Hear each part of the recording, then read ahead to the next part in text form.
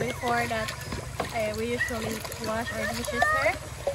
Before I go to school, we bring dishes and fetch water. Yeah. And every Saturday and Sunday, we wash clothes here in the river. That's what we do. Mostly because we don't have a faucet. How long have you had the faucet for now? Ilan na ka-years na? Ato ang gripo. Nasa gripo ba? I was working that time. Dito ko Kuwait, anak. When I was in Kuwait. 2018 na ulit. I arrived 2018. Huwag kasi 20 na natin tubig.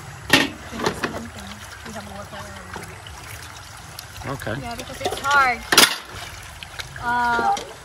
In our pigs, we fetch water in here, and in our drinks, for cooking food, we fetch water in the spring.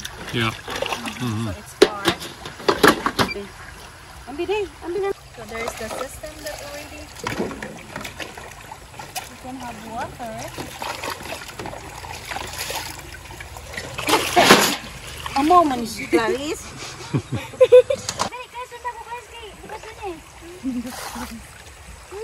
Magdadasan ko ah. Diba na, itong ako. Kailan lang naman yung balde ko sa pasyari. Ano ko balde yung kapita ko? Ano na ito tubig yan?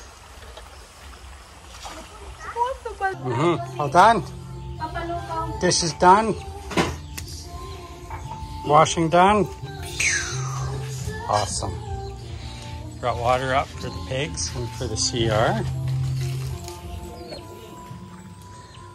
So good. It's been a good day. All the dishes are up and done.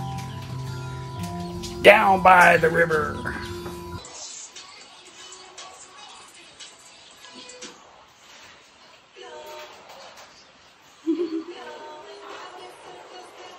Kanang curious kasi sa liyatan niyo.